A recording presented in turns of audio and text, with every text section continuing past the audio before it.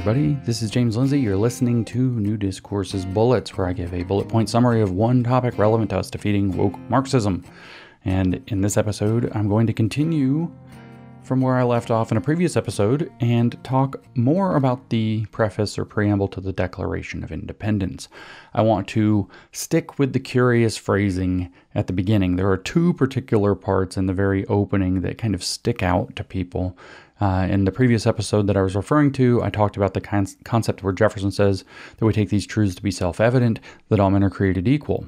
And we talked about what is meant in the American context by being created equal. Equal political authority, equal access to very little political authority, and nothing you can't demonstrate that you should have. But today I want to go further. He says, in addition, what else is a truth that is self-evident? It's not just that we are created equal by the laws of nature and nature's God. It's in fact that we are endowed by our Creator, the laws of nature and nature's God, with certain inalienable rights. And among these are life, liberty, and the pursuit of happiness. Now, the pursuit of happiness is perhaps the most mysterious phrase in the Declaration of Independence. And, perhaps Jefferson was very sagacious and wise in choosing this word or phrase, as opposed to the origin story of it. I'm not utterly convinced of it because of its kind of diffuse nature and ambiguity. But Jefferson derived this statement, from a very similar sentiment from John Locke, which was that humans have inalienable rights. Human beings, by virtue of being human, are endowed by their Creator with inalienable rights, among them life, liberty, and property. And the purpose, Locke explained, of having a secured right to property is that property enables your pursuit of happiness. So Jefferson very likely would have understood the pursuit of happiness to have been a broader category of inalienable right within which property rights are contained. And perhaps that's true. Perhaps it means that you have your property and you're able to do what you will with it, for example.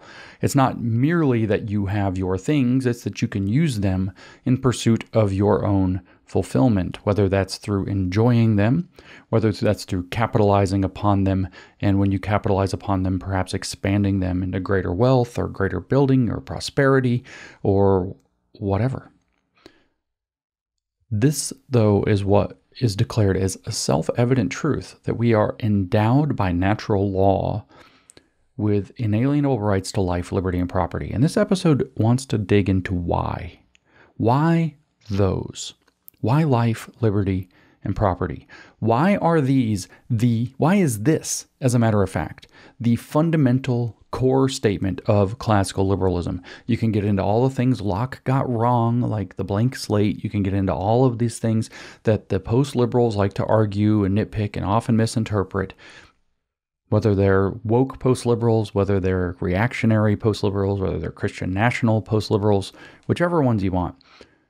They all seem to get these things wrong, but this is the fundamental articulation of what it means to be a philosophical classical liberal, that all men are created. We take this truth to be self-evident, that all men are created equal and endowed by their Creator, which is the laws of nature or nature's God. We're not going to lay a claim on what it actually is, that all men are created equal and endowed by their Creator with certain inalienable rights. Among these, so not necessarily exhaustively, among these are life, liberty, and property. And I'm not going to go with the pursuit of happiness thing. I kind of explained how I think that is merely the same concept extended. Not just a right to have property, but to use property as you will to pursue your happiness. Now, I want to remind you before I dive into life, liberty, and property one more time, by the way, if you're looking for something to do that's productive and useful for fighting the woke, this is something you can do. You don't have to agree with my interpretations, by the way.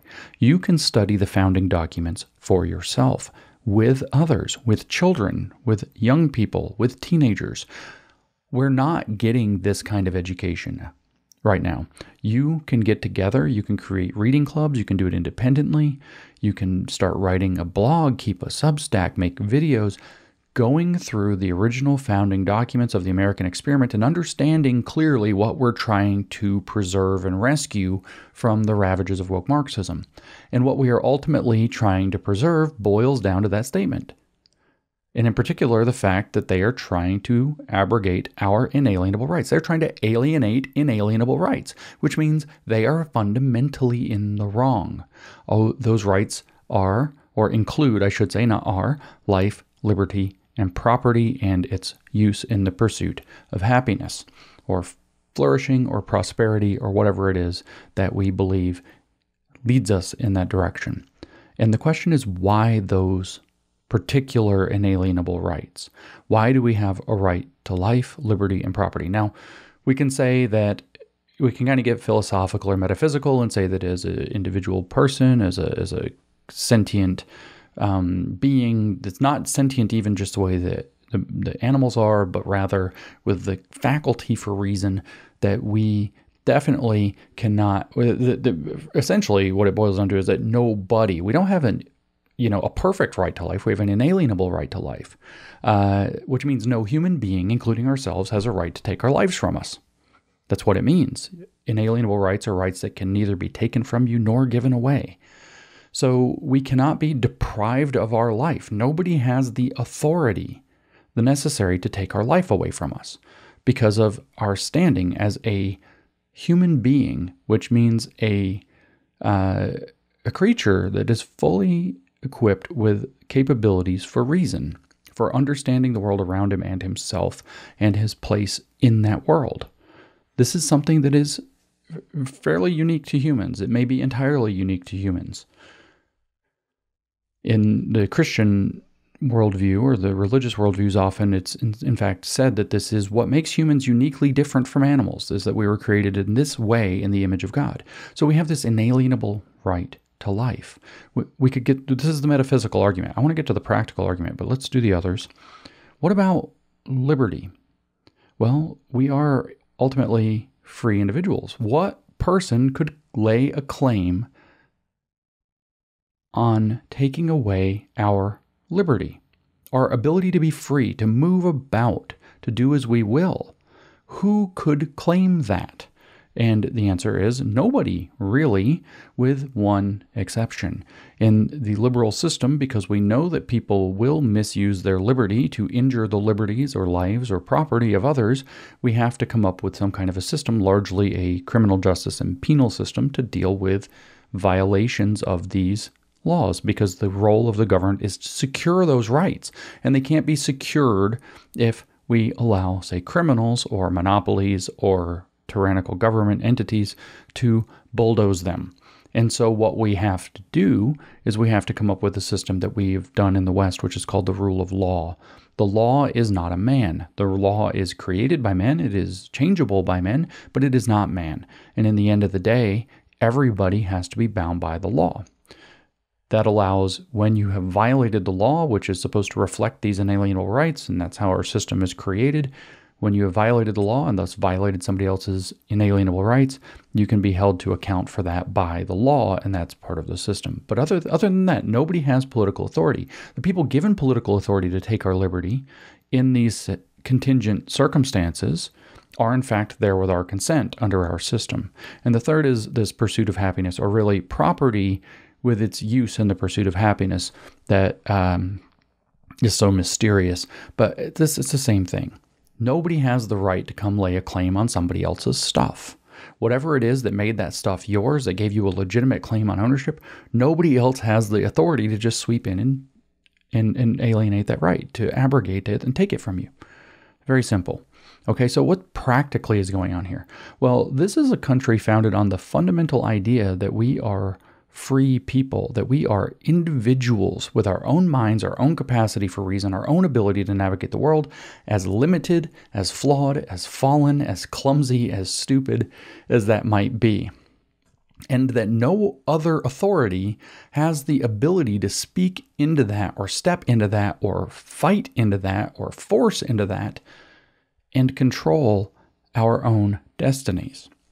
So, as such, and in particular, you have to be able to reason with the world as well as you can. You see, all men are created equal. And what did we say that means?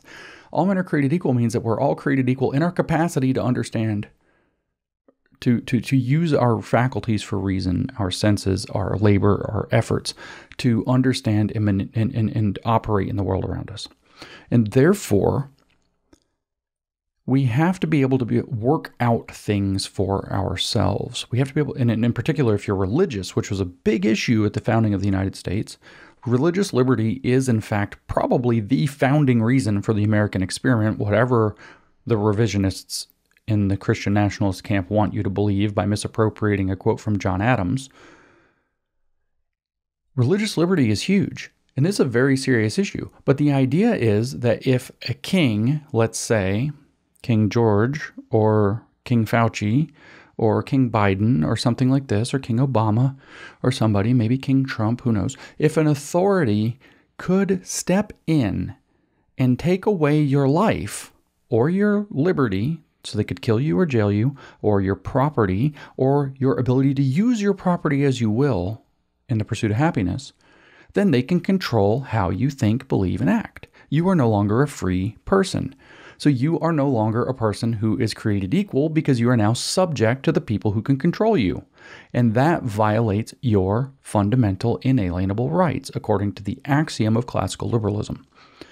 So practically speaking, they can control your belief, they can control your thought, they control your speech, they can control your action, like we see in every totalitarian state and authoritarian state that's ever existed, if they can deprive you of these inalienable rights. So the practical argument, not the metaphysical argument, that they don't have authority because where did that authority come from, blah, blah, blah. That authority maybe is only vested in God if we want to get theological, blah, blah, blah, blah. That's not the point.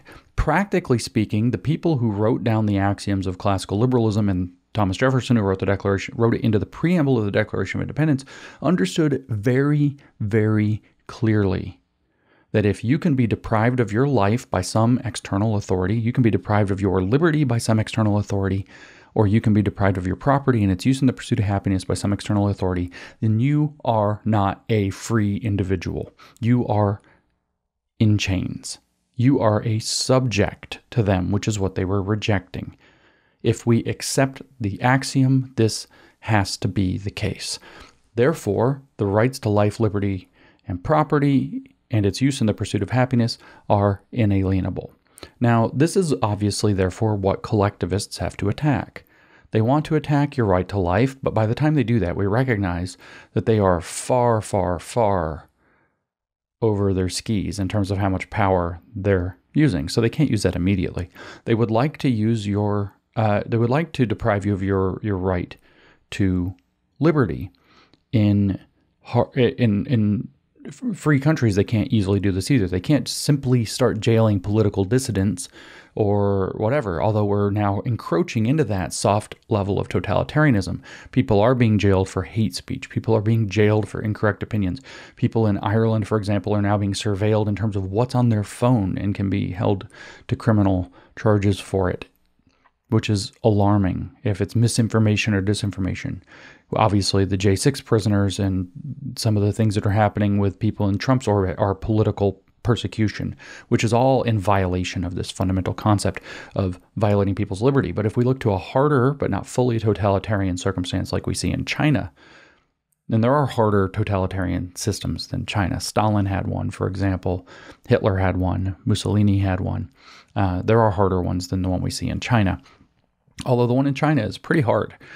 We now see this idea of using a social credit score to limit your capacity to do things. We're seeing the building of these kind of 15-minute city or neighborhood surveillance blocks where you can't leave without passing through a turnstile, and the turnstile doesn't let you through unless you look into a camera, have your face scanned, and smile for the government. They actually say that, smile for the government, and make you smile, and then it takes your picture, and then it knows where you are. In other words, it's tracking your movement. And so people's rights to liberty are being curtailed under that totalitarian state. And those people are no longer free. Those people are much less free than people even in the soft totalitarianism of the West, particularly countries like the UK and Canada and Ireland. So these are kind of pictures of totalitarianism depriving you not of life, because it's very hard for them. They can do that and will eventually. Mao said power flows from the barrel of a gun, but here liberty is being infringed upon. But the easiest one to infringe upon is rights to property, and in particular, its use in the pursuit of happiness. So I'll just point out that the World Economic Forum had a symposium or an interview maybe 2 years ago, and they had this large CEO of a European company whose name I can never remember, unfortunately, but this is a genuine quote. It's actually on video. We could dig it up and find it. And what he says is that the goal is, what they realized is that most people don't want the product itself that, say, a corporation produces.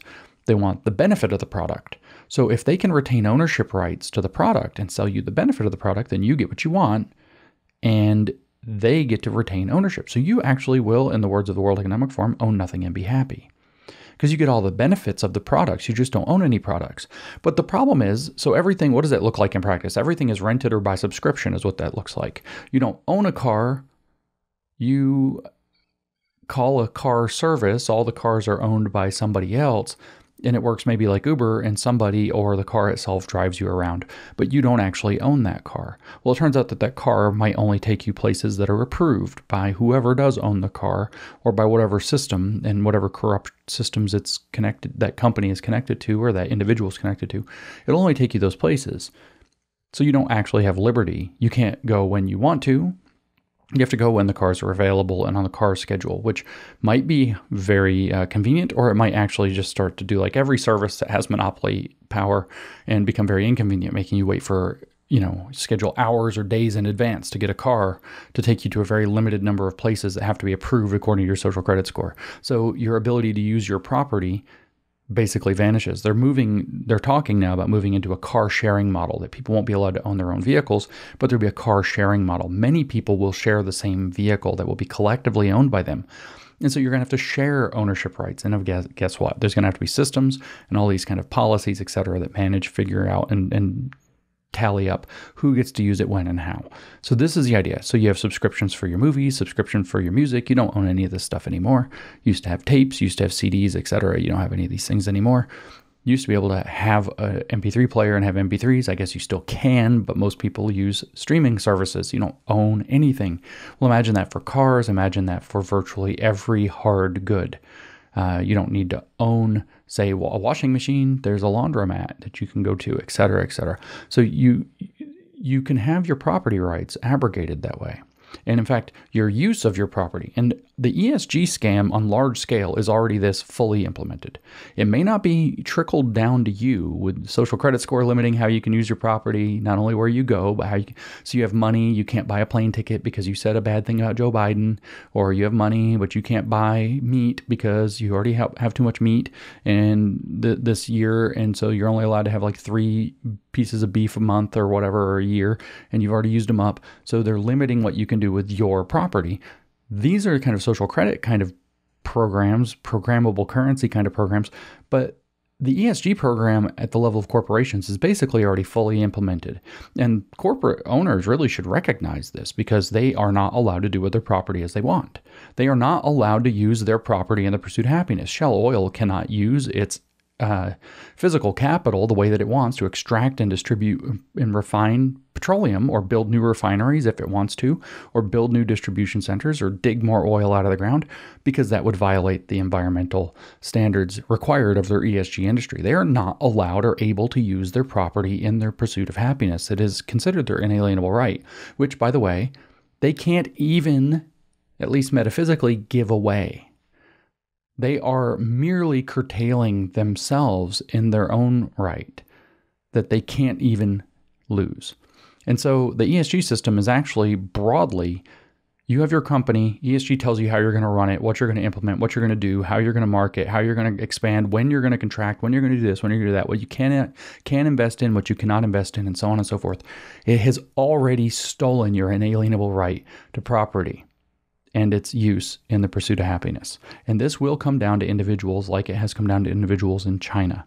And it will come under the guise of a social credit system with programmable digital currencies, etc., or whatever model they happen to use. But you get the idea. The point of that is, in fact, to abrogate, to alienate your inalienable rights, and to trick you through what they call social contract theory, with Klaus Schwab repeatedly saying, we're going to rewrite the social contract. We're going to rewrite the social contract. Most recently, in an interview, he said, we're going to rewrite the social contract away from an economy of production and consumption and into an economy of caring and sharing. So the economy is going to determine what you're going to care about, how you're going to care about it, when you're going to care about it. That'll probably determine your access. And sharing is going to just be redistribution. You will own nothing and you'll be happy. You will have no property rights. But remember the point. If you don't have your inalienable rights to life, liberty, and property, they can control what you think. They can control what you say. They can control what you do. They can control what you believe. Now, as a last note for the religious out there, because I said the American experiment was founded in religious liberty, you have to realize the fire you're playing with if you think that you can abrogate this right to solve the problem, because you cannot.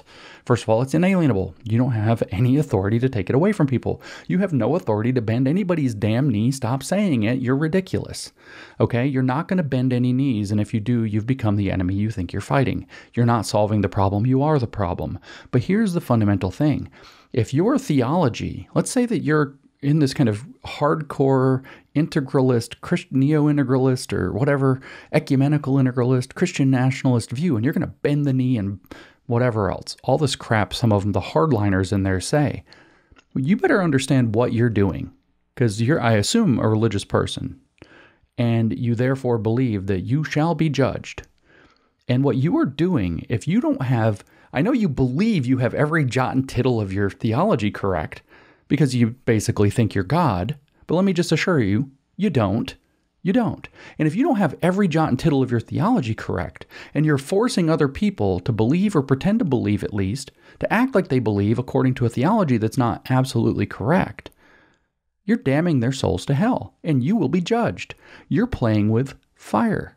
Go ahead and do that. Your own theology commands that you are making a gigantic mistake by thinking that you can tell people how they're going to believe by depriving them of their natural rights to life, liberty, and property to be used in the pursuit of their happiness. Which means you have to let them believe things you don't want them to believe. You have to let them be wrong and let God sort it out. Because if we take a theological approach to this, the issue is between them and God. The issue is not between them and God with you as an intermediary. And if you are wrong, that's on you. That's all on you, because you are forcing people to go against what they might have otherwise done with their beliefs, with the contents of their beliefs, with their faith, with their religion, with their conscience, that might actually have got the theology right. And that is a pretty damn heavy sin. But I don't want to wax theological. I just want to point that out. You have to understand that tyranny is tyranny, and tyranny is wrong because tyranny is wrong. And the reason that tyranny is wrong is because the fundamental axiom of classical liberalism is actually correct. And that is that they take these truths to be self-evident. That means it's a fundamental axiom that all men are created equal and are endowed by their creator, which is the laws of nature and nature's God, with certain inalienable rights. Among these are life, liberty, and property to be used in the pursuit of happiness.